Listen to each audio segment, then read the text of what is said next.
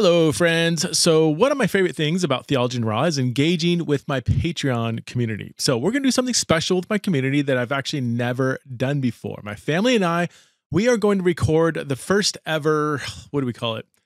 Sprinkle Family Theology in the Raw episode where we will respond to questions sent in by my Patreon supporters.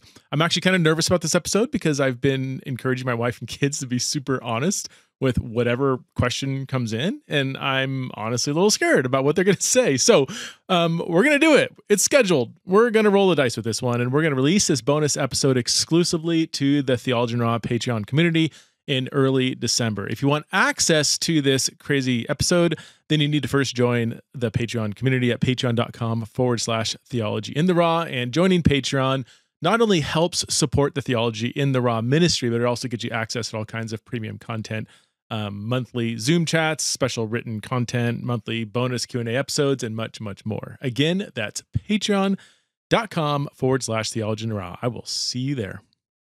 Hey friends, welcome back to another episode of Theology in the Raw. My guest today is Scott Harrison, who is the founder and CEO of Charity Water, an organization aimed at bringing clean water to every person on the planet. He's also the author of the New York Times bestselling book, Thirst, a story of redemption, compassion, and a mission to bring clean water to the world. Scott's got an amazing story. I know a lot of you probably already know who he is. Maybe you're familiar with Charity Water. It's an incredible, incredible organization. He's got a pretty amazing story, which he tells in this podcast conversation. So please welcome to the show for the first time, the one and only Scott Harrison. Scott, thanks so much for being on Theology in Raw. I have been looking forward to this conversation for, a few weeks now. And as I told you offline, Charity Water has kind of taken over my household in many ways. So thank you for what you do. Thank you for this time. And why don't you introduce yourself for those who don't know about Charity Water? Scott Harrison, who are you and what is it that you do? Sure. Well, I have been started an organization called Charity Water. We're a nonprofit. I started in New York City about 17 years ago. And we have a very simple mission, which is to try to bring clean water to every single person on the planet. And sadly, as we record this morning, there are 703 million human beings around the world that are drinking dirty, diseased, contaminated water. So there's about 1 in 10 people alive, don't have access to this thing that, I'm sure so many listeners like me at times just take for granted. This thing that we've always known of clean water. So we work across 29 different nations. We fund about 14 water technologies across the portfolio. So everything from, biosand filters to drilling wells to these huge, multi-million-dollar gravity-fed solar systems connecting networks of villages. So we're agnostic when it comes to the solution. But the great thing about, now almost 2 decades in clean water is that we know how to help every single person alive. There's no one anywhere in the world where we're scratching our head saying, just couldn't get to them, couldn't help them. And look, I'm sure we both know people who are working on thorny disease, issues, right? Trying to solve ALS or Parkinson's or Alzheimer's. Or my mom, died of pancreatic cancer in a few months, and people had no idea, what to do with late stage pancreatic. But the beauty is, water is not like that. We just, sadly, we haven't created the will to solve this problem. We haven't mobilized the resources or the community, but it is nice knowing it's a solvable problem. It does not have to be this way. Wow. Well, I got a bunch of questions about, the current work you're doing. Can you give us the backstory? How did you get into this? Yeah. Is this, do you just wake up one day and want to provide clean water to people? Or? Well, I no, so it's certainly not the most traditional path. I grew up in a very conservative Christian family. My mom became an invalid when I was 4 years old. There was a tragic carbon monoxide gas leak in our house, and my dad and I got sick. We eventually recovered, but really my mom, her immune system irreparably shut down. And from that point on, her body was unable to process anything chemical. So she kind of lived in a bubble. She lived in isolation. I joke, sadly, that, I have 40 plus years of experience with 3M's family of masks. Oh, wow. From the time of the accident, I never really saw my mom's face again. Wow. She was always wearing, so a version of an N95. And so, I was brought up, I was an only child, caregiver role, played piano in the Sunday school. And I didn't smoke, I didn't drink, I didn't sleep around, I didn't cuss, didn't, I played by the rules. And if you'd asked me as a teenager, I was going to be a good Christian doctor when I grew up, and I was going to cure my mom and other people like her. It didn't work out that way. And at 18, I took a pretty big detour and really lived out the classic cliche prodigal son story. Woke up one day and said, "Now it's my turn. It is my turn to go have sex and smoke and drink and get it out of your system. Go live like the devil." The pornography and and I realized that there was kind of this very unique opportunity in New York City to rebel in style if you became a nightclub promoter. So you can imagine, to the horror of my group and the little old ladies who'd been praying for Scott Harrison, I kind of go rogue and spend the next 10 years really just most selfish, hedonistic, debauched lifestyle, which looked great on the outside. I'm working at 40 different clubs, over the course of my career. I drive a BMW. I've got a grand piano in my New York City apartment. I date girls that are on the cover of fashion magazines, and I'm flying on other people's private planes to these exotic vacation locations. But, it was really an empty existence. And at 28 years old, there was this moment where half my body went numb. And I remember being in my loft in Midtown, walking over to the sink, turning on the water, hot, where I could see it steaming, and just running my hand to my arm underneath it. And I couldn't feel anything. Oh, wow. And I thought something was very wrong with me. Maybe it was a brain tumor, and maybe some incurable disease. And it really just led me very quickly to assess my life and the path that I'd been on, the legacy that I was leaving, which was actually a destructive legacy. And, led me to question, some of that stuff that I was taught in church. Did I believe in heaven and hell? If I still did, I was pretty sure where I was going. The once saved, always saved theology didn't feel like it would work too well after the way I'd lived for 10 years. So, really started this exploration to kind of rediscover faith, rediscover morality, maybe in a different way as a 28-year-old. And I got this kind of crazy idea to start life over, sell everything I owned, and see if I could volunteer for 1 year on a humanitarian mission. Wow. And see if I could be useful. Did I have any skills that could be useful to others?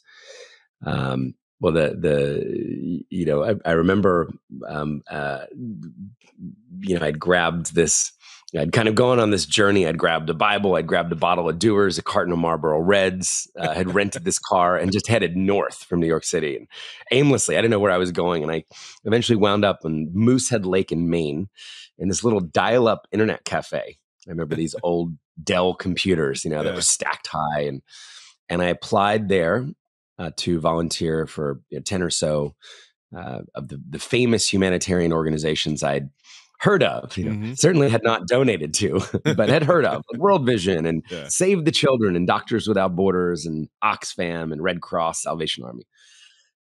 And maybe it shouldn't have been to my surprise, but certainly to my, to my sadness, nobody would take me. So I was denied by all these organizations because it turns out that none of them are looking for accomplished nightclub promoters. They're Doctors Without Borders, it turns out, is looking for medical professionals to go. So I had gone to NYU part-time. I'd graduated with a communications degree, kind of C- student, barely graduated. But I had dusted this degree off and sent it to one organization called Mercy Ships that was operating a hospital ship off the coast of West Africa. And I said, they had this position open for a photojournalist. for a writer and a photographer. And I said, well, I can do both of these things. I'm a hobby photographer. I like taking pictures of models and beautiful buildings in Prague and Paris and Milan. And I'm a pretty good writer. And I actually have this degree that I've never used to show for it. So as the story goes, the organization saw my resume and actually discarded it at first, but then they were about to start this mission and they had not yet filled this position. So they had to go through the discarded resumes. They found mine and they agreed to meet me. And I remember that was the moment where I had to convince them that I really was trying to change my life. I really was trying to turn over a new leaf, and that I would not throw any wild parties on their hospital ship. Or corrupt any of the young nurses, and I successfully was able to convince them that I would not do any of these things. And in a very, very short time, my life changed so radically as I had this moment where I was going to surrender my passport, walk up the gangway onto this 522-foot hospital ship with 350 volunteer crew, and really sail away to a new life, a completely different life. And I remember going out with a bang that night. I smoked, 2 or 3 packs of Marlboro Reds, and I got drunk. I'm like, this is, at least I did to finish well. but made this commitment that I would never touch drugs again. I would never smoke again. I would never look at another pornographic image again. I really wanted to kind of clean up my life and see where this might take me. And, there was something nice about being on a ship with a bunch of humanitarians where none of that stuff was cool anyway. Yeah. Yeah. It's not like doctors are smoking 40 cigarettes a day. Right. So that really started this amazing journey in West Africa, where we were going to a country called Liberia, which at the time I'd never even heard of. I couldn't have found it on a map, but it was this post-war environment where a brutal civil war of 14 years had just ended. The warlord Charles Taylor had fled, and there was no electricity, no running water, no sewage, no mail system in the country. And most importantly, in our context, there was one doctor for every 50,000 people living there. Word. Wow. And here in America, we have a doctor for every a couple hundred of us. Wow. So the work was really needed that these doctors were providing. And I was just going to be responsible for documenting everything that happened on and off the ship, for the medical library, all the patients that would come through surgery. And it was an amazing kind of new beginning for me. Wow, that's crazy. What is that when you saw the issue of clean water as well? Did that come right away, or did that come kind of down the road? Yeah, well, during the first year, I remember there was this really cathartic moment for me. It was my 3rd day in West Africa. And before the ship had brought, this huge, before the ship came into the port, a small advance team had flyered the country advertising the coming of the doctors. And they posted these banners that said, if you have a facial tumor, if you have a cleft lip or a cleft palate, if you have been burned by rebel soldiers during the war and you need facial reconstruction or body reconstruction, if you have flesh-eating disease, stuff that I'd never even heard of, you turn up on this day and our doctors will triage you, and we'll help as many people as possible. And I'll never forget, waking up at 5 o'clock in the morning, my 3rd day in Africa, grabbing my Nikon D1X cameras, putting on the hospital scrubs. And I'd learned that we had 1,500 available surgery slips to hand out. And I remember just thinking, are there 1,500 sick people with these bizarre conditions? 1,500 people with tumors on their face. And I'd learned that the government had given us the soccer stadium in the center of the city to triage people. And, about 5:30 in the morning, our convoy of Land Rovers snaked through the city and turned up at the stadium. And there were more than 5,000 people standing in the parking lot, waiting for us to open the doors. And, that hit me really hard. We're going to send 3,000 sick people home with no chance to see a doctor. We don't have enough doctors. We don't have enough resources. So yeah, that was a really difficult moment. I later learned many of these people had walked from neighboring countries. Oh my They'd walked gosh. for more than a month with their children just in the hope of seeing a doctor or a surgeon. So that first year, I really tried to focus on the hope, and I was documenting all 1,500 people as they came through the surgery process, and just watching lives completely transformed, Mm, and watching these doctors save lives. And when the year ended, I wasn't sure what was next, so I just signed up for a second year, and that's really where I got off of the ship, out of the city and into the rural areas, mhm, and I saw the water problem for the first time with my own eyes. mm, I remember just watching children drink from, green, viscous, algae-filled swamps, and just kind of saying to myself, "Well, no wonder everybody's sick." yeah, yeah. I mean, if the most basic need for health is not met, and people are poisoning themselves with dirty water, no wonder we have 5,000 people gathered outside a soccer stadium. Mm, And I kind of learned two things. Half the country was actually drinking unsafe water and didn't have access to sanitation. And according to the World Health Organization, half the disease was mm, because people were drinking okay. dirty water and didn't have access to sanitation. So for me, it was uncovering, the question kind of behind the question Yeah. of why are all these people sick? Well, it's because they don't have the most basic need met. And I remember showing my photos to Dr. Gary Parker, who was the chief medical officer for more than 20 years on the ship. And he just kind of simply challenged me to go out and do something about it. Mm. You've seen this. It seems like you're passionate. Why don't you go and try to bring clean water to everybody on earth? And, I was 30 at the time. So I was like, okay, Let's I'll do try and do this. that. I mean, if he told me to jump off a bridge, I might have. I mean, he was kind of the highly venerated, Yeah. esteemed, um, moral compass of the ship. And it was really that simple. At the end of the second tour, I came Mhm. back to Manhattan. I was completely broke. So I started living on a closet floor of a friend's apartment for free rent. And I was telling everybody, I'm going to go on a mission to bring clean and safe drinking water to everybody on earth and help as many people before I die. Wow. That moment was 17 years ago. So what would the next how do you start an organ I mean, your organization's massive. Like how, what were the early days? What did that look like? I mean, Well, I think I had the advantage of not knowing anything about okay. how to start a charity or run a charity. Yeah. People don't believe this, but I actually bought Nonprofits for Dummies, one of the yellow dummy books. Like actually, there's an But there is a Nonprofits for Dummies book. In fact, I continue to recommend this to others. I mean, it's a great, Yeah.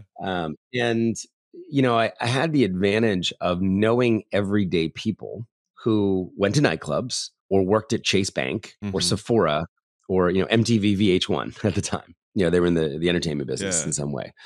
And as I talked to people about what I'd seen, because I had been emailing my whole club list Mhm. that I'd amassed over 10 years, all of my photos and Huh. stories from Africa. So, there were definitely some unsubscribes in the beginning, but people were following this journey and they were really interested Yeah. in the transformative work these doctors were doing in Africa. So I came back with a little bit of credibility, having been there for 2 years and having told these stories through photos and video and through words. So people thought the mission of getting people clean water was a noble idea, Mhm. but I realized so many of them were cynical and skeptical about giving money to charities. And everybody seemed to have some sort of horror story they could pull out of their back pocket Yeah. of charity going wrong. Yeah. A charity that embezzled the money or, was nepotistic and, had Mhm. hired cousins and aunts and, uncles far removed and put them all on the payroll.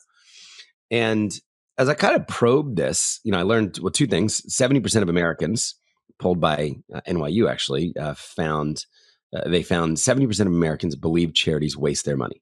Wow. So that's Yeah. surprising to people. I mean, Americans are known as unbelievably generous, right? As we Mhm. compare American giving to other nations. But 7 out of 10 people think charities are not good stewards Mm. of those dollars. 42% of people that were polled by USA Today said, we just don't trust charities. So I thought, maybe there is a way to, and again, nobody was using the word disrupt 20 years ago, but, maybe there's a way to do something different, to reinvent or reimagine the way a charity could be structured, the way it could act and behave and report back to its donor community on impact.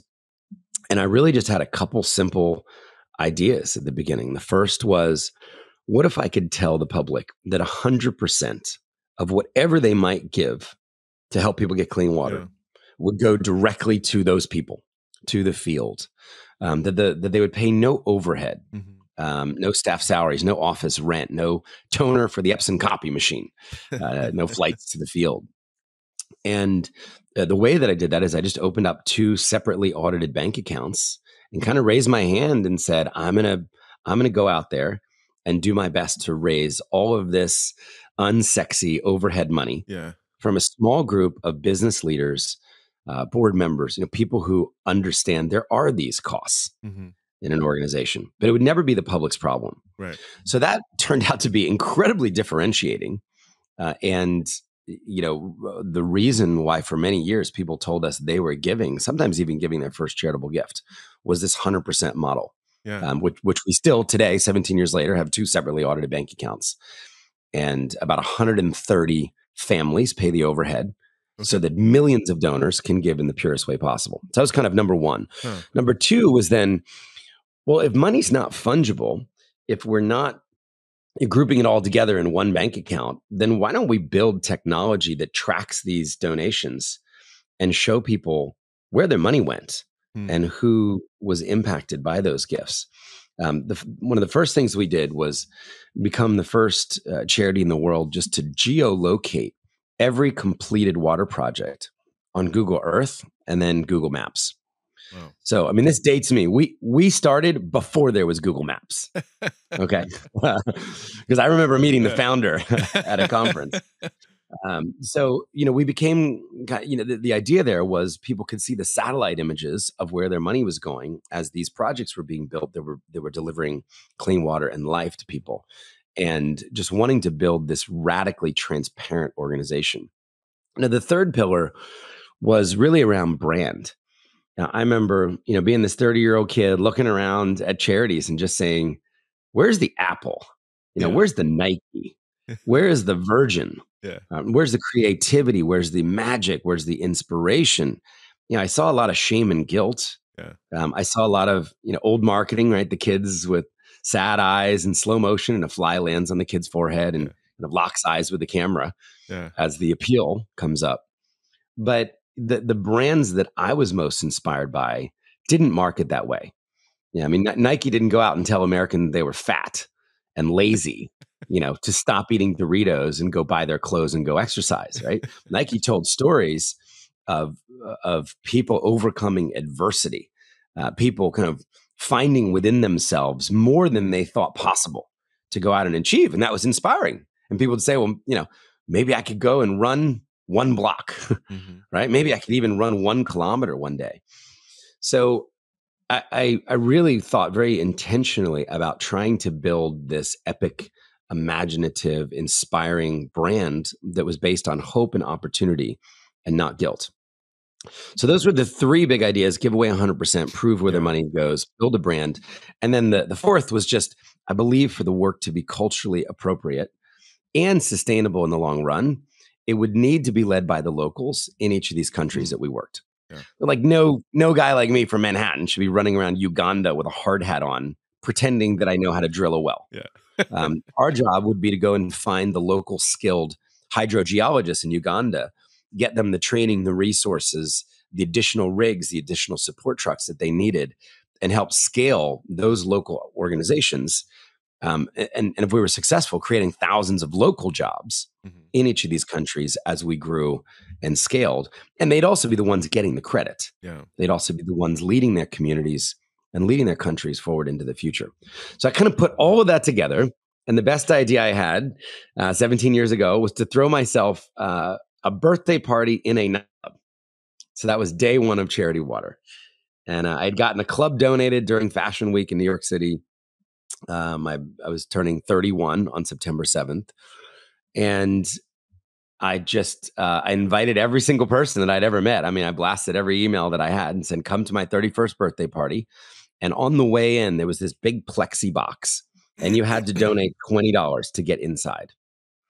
And at the end of the night, we'd collected $15,000 in that box. And I don't get to tell this story much, but I remember that there was this wad of $500 in cash, and it was from a weed dealer. And I remember he came up to me and he said, I have never given to a charity in my entire life, but I know that 100% of this $500 is going to help someone. Huh. And that would not be a future market for charity water, but it kind of told us something was working. This idea of restoring faith, this 100% model, this issue of water, would be compelling. So at the end of the night, I remember we carefully photographed the $15,000. We double counted it. A bunch of people signed stuff, took it down to the bank. Okay. And then we built our first well in northern Uganda in an internally displaced persons camp. We wish we had the resources to do more, but we did one. Mm-hmm. And then we sent the photos and the GPS coordinates and video back to those 700 people. Mm. And we said, you came, you gave $20, and here is the impact of those collective donations that you were a part of. And again, we just realized this was so rare, organizations closing the loop, that people said, well, when's the next event? How do I bring my friends? What's the next action I can take with your organization? I would imagine that I want to say easy sell, but kind of. I mean, most human beings with some kind of moral compass can really get on board with what you're doing, right? Especially the way you go about it. You're showing them exactly where their money goes. You're the 100%, giving goes to the actual cause. I mean, these are things that most human beings I meet who aren't even religious, would say that's a good thing. I would like to help that. Well, have you experienced that? Has it been kind of an easy sell, for lack of better terms? I don't know if that's the right language, but. So, Preston, when people understand the issue, we have them. When you understand that if you don't have water, it so radically impacts health, it impacts women and girls, who are wasting hundreds of millions of hours walking for dirty water. It impacts education, as half of the schools in the developing world don't have water for their students, don't have toilets for their students. It impacts the local economy. All this money spent on healthcare costs. Again, this wasted time that could be income generating that's not realized. So once we tell the story, and it's also visual. If people, we have a video online that's gotten over 100 million views across platforms. So you can go to YouTube and type in The Spring or just charity water. When you see people, when you see children drinking dirty water, it is. No one thinks that's a good idea. Right. I made seven speeches last week, and I was telling a bunch of kids at the last one. I said, look, I probably talk 100 times a year. No one in 17 years has told me to stop. I mean, I never come off a stage and someone pulls me to the side and says, hey, Scott, let them die of bad water. Let the women walk. Let them be raped at the water hole. Or attacked by hyenas or lions, as they're 6 hours away from their home and their children, right? No one that gets it wants humans to die of bad water. However, the challenge is, we're going to round up 100% of the people I'm talking to have never experienced this issue. You've never had to drink bad water in your entire life because of the privilege you were born into. Right. You could be lower class and never have had to. You could be lower class, regardless of economic status. 99.9% of the people that I talk to have never experienced the problem. Now, if I said, "Hey, I'm raising money for cancer research," 100% of the people listening have been affected by cancer. Right? We have a friend, we have a family member, we have a loved one, a coworker. So if you think of so many of these issues that people respond to, it really starts with the education and the awareness. And then, yes, people are all in, at least on the idea of clean water. But, a lot of people are surprised. I had a conversation yesterday. It was just reminding reminded that of all American philanthropy, and this would be true for Europe and many other places, overseas as well. 96% of our money stays here. Really? Only 4% of all giving goes over there to Wow. help people in need. Only 4% of giving is reaching our arms across an ocean to be a good neighbor for people who are needlessly suffering. So that's also a challenge, right? We're kind of fighting for 4% of the pie, and then we're fighting for an issue that no one has ever experienced. So there isn't that empathy. Exiles in Babylon 2024. That's right, folks. We're doing it again. Our third annual Exiles in Babylon conference will be held on April 18th through the 20th, 2024 here in Boise, Idaho. And this one is going to be an absolute barn burner, as we say here in Idaho. The topics we're going to discuss are deconstruction and the church. And we're going to actually hear from people who have deconstructed and others who maybe should have deconstructed but didn't. We're also going to discuss women, power, and abuse in the church, which is obviously a huge issue that we absolutely need to discuss. We're going to talk about faith and sexuality, specifically how can churches become places where LGBTQ or same-sex attracted Christians can flourish within a traditional sexual ethic. Lastly, we're going to discuss, can't believe we're doing this one, we're going to discuss politics. That's right, politics and the church, where we're going to have various speakers present. We're going to have a right-leaning Christian, a left-leaning Christian, and a, I don't know, what do you call them, a nonpartisan or Anabaptist-ish Christian share their perspectives. And we're going to put them all in conversation with each other. And of course, we're going to have Evan Wickham and Tanika Wyatt leading us in worship throughout the weekend. I really, really, really want to mix it up this year. We're going to hear from leading thinkers in each of these areas. We're going to be having different viewpoints in conversation with each other. It's going to be honest, it's going to be raw, and you're not going to want to miss out. I really think this one's going to fill up quickly. So if you want to attend in person, Boise, Idaho, April 18th through the 20th. Register very, very soon. Just go to theologyintheraw.com. That's theologyintheraw.com. I really hope to see you there. I'm surprised with such a basic human necessity and how it's led to so many problems, as you explain, even economically. I mean, if you follow the trail of how dirty water affects an entire society on so many levels. Why haven't we solved this yet, right? Yeah, I mean, have there been attempts to they just haven't been as intentional or clear, or maybe they were one of these corrupt charities or whatever that went under. Like, have people not tried to address this problem? I mean, obviously the answer is yes, but how hasn't it taken off? A couple of things. I mean, we've made a lot of progress. So when I started, there were 1.2 billion people without water. Billion. So as shocking as that is, 1 in 6 people alive were drinking bad water. Wow. 17 years ago. So now we're at 1 in 10. So we've grown global population and we reduced the number by 500 million or so. Wow. I will say a large part of that progress was in urban environments, so cities and towns. And now 82% of the people without water on Earth live in rural communities. Okay. So it gets much harder, but we have made a lot of progress. I think sometimes people say, oh, well, we've been dumping all this money into Africa and India and, these countries in Southeast Asia.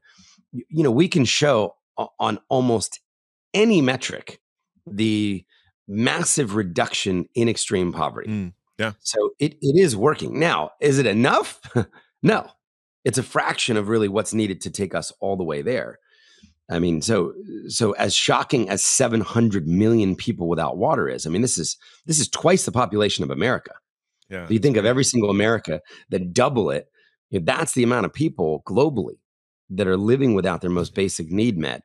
But that's down considerably from, almost double the problem 20 years ago. Is it primarily, you mentioned Africa, is it primarily Africa, or where else in the world is there a huge 35-40% in Africa, a big problem in India, a big problem in Southeast Asia. Okay. Through Indonesia, Cambodia, Laos, Vietnam, many of the developing nations over there. Less so now in Central and South America. A lot of progress has been made. Okay. In the Americas. And you're working in all these countries, or? We're working in 29 different countries. Wow. Okay. Can you give us some stats? Like, I mean, on your website, again, everything I will second what you said about the branding, the clarity, the education. I mean, this is how just a few weeks ago, my family just got totally hooked on what you're doing. We watched that 20-minute video and it just blew I think I watched it twice. I think my wife's watched like 9 times or something. And anybody she meets, she'll be like, hey, come watch this video, you know? So she's, you should hire her. She would be a good advocate. So since you started, you said, is it your organization alone or just in general? It's gone from 1.2 billion. In general. To, okay. Yep. So in general, this would be governments investing in water themselves. That's another question I get a lot. Is like, well, what are the governments doing? Yeah. Well, they are investing in water infrastructure. Yeah. The problem is, many of these countries, the GDP is so, it's a fraction of what people might expect, or a fraction of what's needed to meet the resources. There's one country we work in, millions and millions of people there. Their entire country budget is less than New York City's school district budget in Manhattan. Oh, wow. So you've got a country that says, well, we need to take this money and we need to do roads and we need to do power and we need to do healthcare and we need to do education.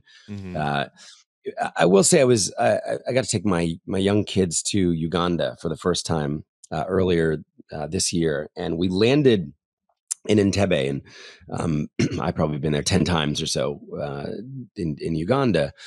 But it was really encouraging to see a big banner saying, Ugandan water coverage is now at 67%. Thanks for paying your taxes. So to see, governments both talk about how far they have to go, because 33% is an enormous amount of people without clean water living in Uganda. But there has been more of a concerted effort to use either international dollars like ours to accelerate work and to allocate more dollars to water. Okay. So we've helped 17.4 million people. Okay. Yeah. It's about 1,000 Madison Square Gardens full of people. Yeah. So it's certainly an impact. If we put that against 700, what we've done against the current problem is about 1/40th, 2.5%. Yeah. I will say, we're the largest water charity in America by almost 3x. So it's an underfunded sector. We want everybody to grow. We want more people to raise their hand and say, I'm interested in education. I'm interested in health. I'm interested in empowering women and girls. I can do all those things by water. Yeah. Because water sits underneath so many of the world's problems, so many of the human problems. So I think we want not just, Charity Water's community to grow, but really the movement for water to grow. I'll also say, we don't have that billionaire philanthropist. We don't have the Gates. He was an advocate for vaccines, right? And then later sanitation. We don't have the Bloomberg. I mean, Elon would be great. I mean, he's looking for water 142 million miles away on Mars. It's like, that's cool. I think interplanetary life is cool. But, as you look down, like, what if we gave Earth clean water? Wouldn't that be a nice thing to do? So I think we also are just missing that the corporation, the philanthropist that's raising their hand and saying, I'm going to go and get this done. Until that, we've tried to amass millions of people like your wife and the people in her small group to say everyday people can contribute $40 a month to a problem like this. Every month, know that one person gets clean water. I like that better though, because I help run a nonprofit as well, and we navigate the kind of the small number of bigger donors and the massive number of smaller donors and everything. But and both are needed. But there's something sweet, I think, about. I'm both ends, right? Yeah. Both ends. I'd like to see, massive capital going to this problem, from a Bezos or a Gates or a Bloomberg or and alongside this army of people, because it actually is going to take both. Yeah. You should I'm like you. I get way more excited about, an 89-year-old lady that told me she saw the video online and she's giving $10 a month off of her pension. And she knows that every 4 months one person is getting clean water because of her $10 a month giving. That's way more exciting for me as well. Her check and that comes in the mail. Together, or the kid that sends in $8.13 of lemonade money, in like actual cash in an envelope to the office. And she's drawn a picture of a well in Africa and says, I want people to stop dying of bad water. I mean, that's the stuff that inspires us and really keeps us kind of animated, solving this really big problem. I bet the DeVosses could get excited about this. You haven't no DeVos money. They're believers. They love this kind of stuff. Yeah, they've contributed over the years. It's interesting. Some of their kids have really have gotten involved. Yeah. We find a lot. It's younger generations of people. So maybe not the founders of some of the companies, maybe not even their kids. It's like the grandkids. Are really excited about global citizenship, about issues like this. How do you deal? First of all, I love. This is one of my questions, and you answered it. The how do you avoid the kind of white savior, mentality that you give the impression that everybody in Africa needs somebody in America to give them clean water, rather than hey, the water is in your land, you can do this. So I love that you try. Seems like you're very conscious. Well, yeah, I mean, there's nobody that looks like me working on a water project in Cambodia or Laos or Malawi or Uganda or. I love that. How have you? So the other missionaries I know that have the same kind of perspective. They said, the challenge is you do have to, especially in poorer countries. There's a lot of corruption, and so it can be really tricky as you try to empower local leaders or whatever. To make sure you're empowering the right ones. Have you ran into that issue, and how do you deal with that? Like avoiding, working with a corrupt organization that seems like they're great at the beginning or. Well, we now have 17 years of experience. I'll put it that way, and we have a team of people, both internal and external audit functions, and I'll just say there are a lot of best practices that you implement, and we have suspended partners before if receipts for gas and a drilling rig don't add up. Okay. So there's such a high level of accountability throughout the process, right? I mean, this is an organization now. We've raised over $800 million. Wow. So it's at scale. There's a deep bench of experience, both in finance. Our CFO was at National Geographic for 10 years and then ran the Parks Department. So we've got these really senior leaders who bring a high level of rigor and a high level of expectations when it comes to fiduciary quality and accountability. Can things continue to go wrong? I will say one of the things that maybe has surprised me the most is as I think about the problems that we've dealt with over the last 17 years, it's not been people, sticking their hand in the cookie jar. It's been well-intentioned work done poorly. Okay. It's like the contractor who builds a house and it sinks into the foundation. Because some of the materials maybe were inferior. Okay. It's pipes coming in from the Emirates, let's say, and it's a bad batch of pipes that crack and the wells leak and need to be kind of, rehabilitated. It's naturally occurring iron in the groundwater in parts of Uganda, which would rot out pipes that would need to then be replaced out with a different material that's impervious to that. So, if I think about the biggest challenges that we face, it's around sustainability. It's around sometimes the education, sometimes the software around the hardware, the well cost. Yeah. Making sure that the water committee is set up and is properly running the water point, is keeping it clean, is collecting enough money to pay for that ongoing maintenance. I mentioned 14 technologies. We just talk about one because people are familiar with drilling wells. A well is like a car. I mean, your car needs maintenance. It needs an oil change. It's going to need brake pads at some point, maybe the catalytic converter. And you need to have money for these repairs over time. So a huge amount of time, resources, money goes into the training and equipping, again, of the local leaders. So you're going to see in a let's say a Malawi water committee, you're going to see 4 women, 4 men, a committee of 8. Everybody's agreeing on how much money needs to be collected from the users of that well to go into the bank account to make these repairs that are coming up in 6 months and in 12 months and in 18 months.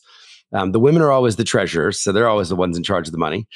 And that not going, I'll give you an example. The money that is in the water account being used to save the chief's son who's dying of malaria, would be a bigger challenge than, someone stealing the money. Okay. No, that makes sense. That makes sense. You, I'm curious, how much does it cost to put in a well on average? Is it fairly cheap? It's about 10 to 12,000. And how much for maintenance? Like how much would you raise out the door for you to drill? So the maintenance is covered by the communities. So they do they have to cover the cost of the maintenance. So they're invested in the ongoing maintenance. Yes. Now I will say in many of these countries, we have set up mechanics businesses, maintenance businesses. So we have paid those startup costs. Okay. In Ethiopia, for example, we trained 17 people on 17 motorbikes that would go out and respond, kind of make service calls. I mean, think of this as like Apple Care for wells or the Geek Squad. You're really into Apple. I love it. Yeah. Well, there's a Best Buy reference. Yeah. So, and one of the other things that we've been innovating in is we have sensor technology now. So we have over 10,000 cloud connected wells.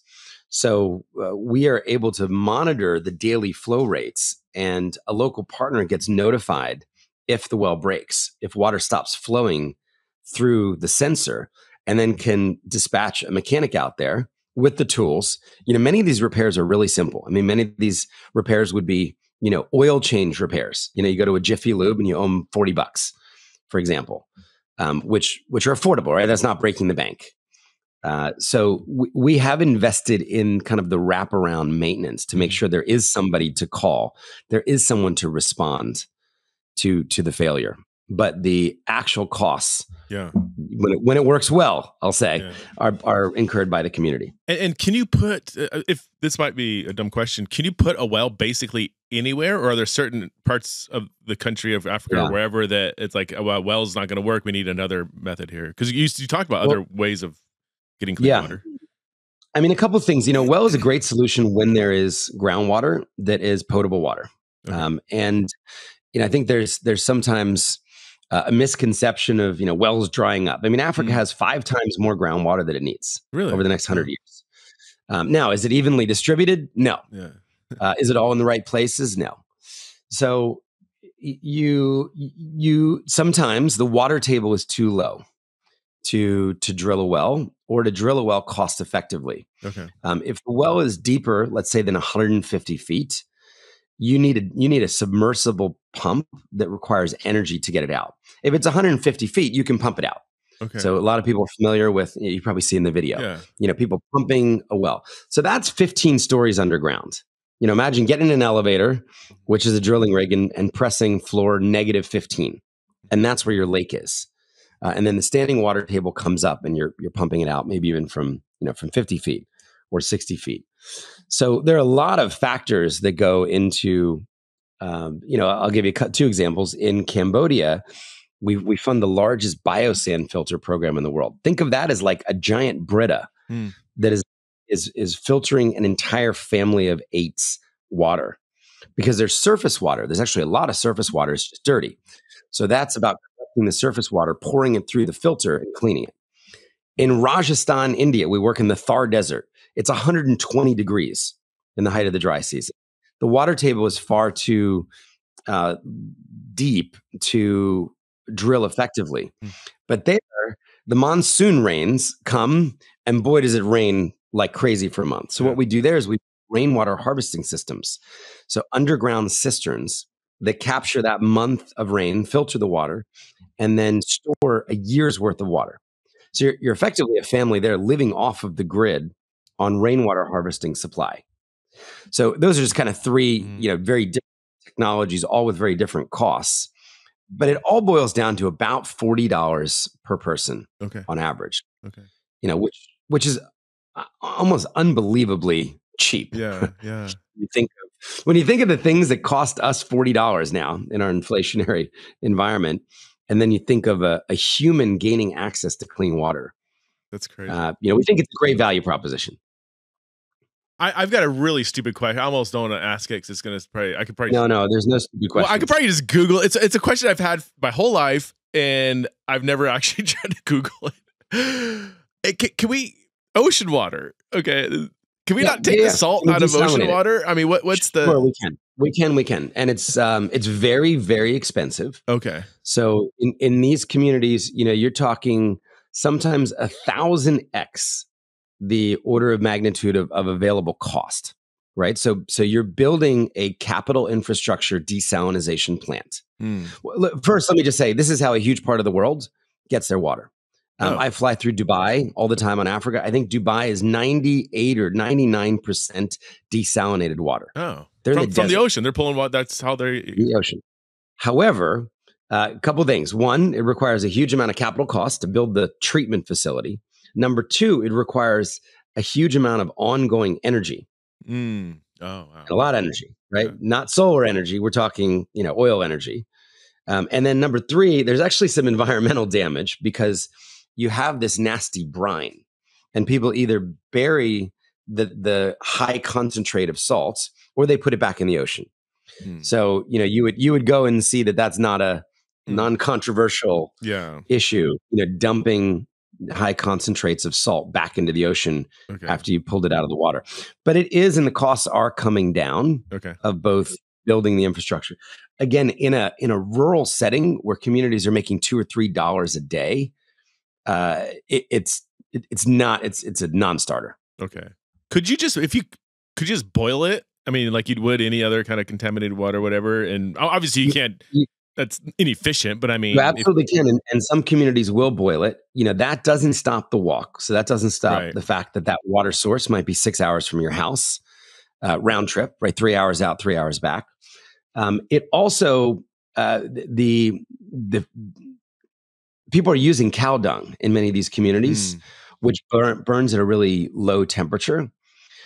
Firewood is really precious. Charcoal is very expensive. There are laws against deforestation in so many of these countries. So the firewood is not as available as well, I mean, think about it. I don't know. If I go to the Publix, that little bundle of wood is like $8.99 now. Right? It's like 7 logs for the backdoor fire pit. So even just think of how kind of expensive that is. So imagine, building that fire at $9 a day to go boil, a giant pot of pasta water. Yeah. It does work if they have the money and if they have the time to invest in that and to buy the charcoal. I was telling you offline, we've got several friends from Central Africa here, and they saw my wife showed them the video and everything, and they were like, yeah, I literally was 8 years old, and I used to walk 2 hours a day, and all of them had clean water they're going to, but it was still, a good chunk of their day. And yeah, it's always the girls. And oftentimes that affects education and everything. So now they're actually giving to charity water largely because they're awesome.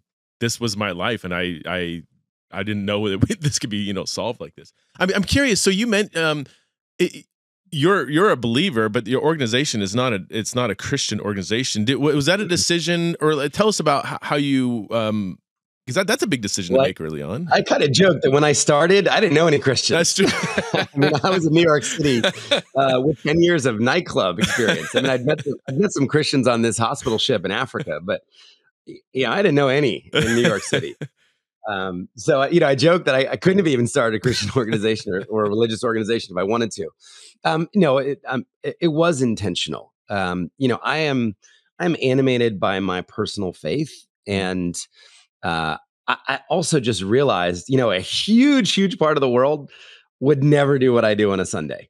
A huge part of our potential donors who could stand for humans getting clean water would think I'm praying to an imaginary, fictitious God. Right. And, why should they have to believe what I believe or, worship the way that I worship to, engage in something that is so universally good? And I kind of get to live out my, very simple theology every day, in that I don't think the God that I believe in wants anyone to drink dirty water. Right. I don't think in heaven, like, any woman is walking 7 hours a day to a swamp. risking her life, at risk of attack or rape or, or injury. So, it's been so fun to involve all people in that. Our biggest donors, have been atheists and agnostics. Really? Your biggest ones? Our biggest ones. That said, we have, tens of millions of dollars of support coming from church communities, from faith communities in the South. We have synagogues that have been, devout supporters of clean water. I was telling you earlier, we had Muslim school kids in the Middle East send in $65,000 during Ramadan that they had collected for clean water. So that was really always the vision, is to kind of keep promoting the idea of this universal common good, clean water for humans. And maybe it's one of the only things in the world everybody can agree on. Yeah. I mean, Republicans think this is a good idea, and Democrats, and libertarians, and independents, and Bitcoiners. Everybody can say clean water is needed for humans to flourish, for humans to have life, to have a meaningful, healthy, productive life. So we've been able to build, a very big tent of support, a really diverse tent of support, and I've loved that. And I wouldn't go back and change anything about it. I guess, as we round out the conversation, how can, if people are inspired, I imagine there's a few people out there at least that are inspired. Like, what are your needs? How can people get involved? Obviously, giving money, 100% of their giving goes to, the cause. Are there other kinds of needs? And it's our finances always, like, if you got $1 billion tomorrow, would everybody on the planet I'd help a lot more people. Is it just that simple, a money issue? Or? It is now. And, if you'd asked me 10 years ago, it would have been a different answer. But, now with 17 years of experience, we know how to help a lot more people than we are raising the money for. The infrastructure is out there. There's over 2,500 locals, consider them shovel ready, waiting on us to provide those resources. So, you'd mentioned it earlier. I mean, we have a lot of families start by doing a $10,000 or $12,000 project. They get to see exactly where the money goes. There's an element of choice there, of actually choosing a country. Sometimes people will adopt a child from one of these countries and say, I'd love to support in that country. Know that a couple hundred people are getting access to clean water. We have 131 families that support the overhead. So you never know. There are those sacrificial givers who actually love coming in support of the team, of the staff salaries, of those necessary costs. And then probably the most universal thing is this community called The Spring, where it's just like Netflix or Spotify, except we don't give you any music and we don't give you any movies or TV. We just take 100% of your money every month and we distribute it to people who need clean water. And that has been really one of the most powerful things driving Charity Water's growth. Everyday people who give 10 or 20 or 40 or $100 every month, dependably, reliably. And that has, that actually, when we started that program, it helped us triple the size of the organization, powered by these small donations, but people, who say, I'm not going to just give once. I can do this consistently. So you can go and build these programs and count on this. So that's called The Spring. People can just go to thespring.com. The video is there, and it takes 20 seconds to join. My friend Daniel Olson. Do you know Daniel? I forget if you know him personally. I know he knows. He just ran the New York Marathon to raise awareness and money for Charity Water. He was trying to run with I think a 40-gallon jug of water on his back, but they wouldn't let him. It was we've had a lot of people do that. I mean, I'm impressed because it is really heavy. Do people? Last question: do people ever? I would imagine some people I want to go not just invest, but I want to go see. I want to go on the ground and see. Is that something that is even helpful or encouraged, or is that kind of not? Does that get in the way of what you're doing? Or so we don't need anybody drilling wells, so there's nothing. There's nothing to do except learn and to advocate. And so I do take anybody in that kind of group of people paying the overhead. They're able to go with their children. And that is like one of the few gifts we can kind of give them for their sacrificial giving. But I mean, it's not like a Habitat for Humanity where we need people to actually go out and drill wells. It's really, it's just advocacy when people come. we want all that money to go and hire the next local to then take that money and, at a fraction of the cost of us flying somebody over, can actually deliver that in the form of support. So the website is charitywater.org. What was the other one? The spring? Thespring.com. The spring. And that's where people could check out the video that you mentioned as well. And then that helps us as well. If somebody has nothing to give at the moment, you could watch the video and you could send it to some friends and say, have you heard about this issue? Right. Have you heard about this organization? Right. It's an incredible, just I pay attention to video quality and how people kind of like you with the branding stuff. And I was so I'm like, who's this videographer? Who's this director here? Because this is so well done, man. Thank you for what you do, man. This is super inspiring, and I would highly encourage people to go at least, go check out.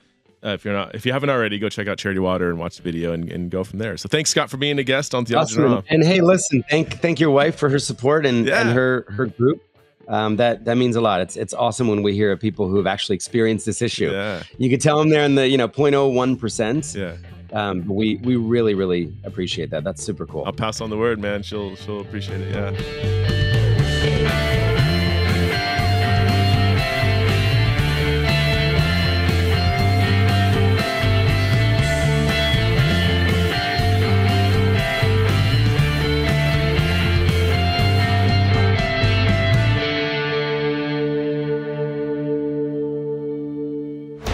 This show is part of the Converge Podcast Network.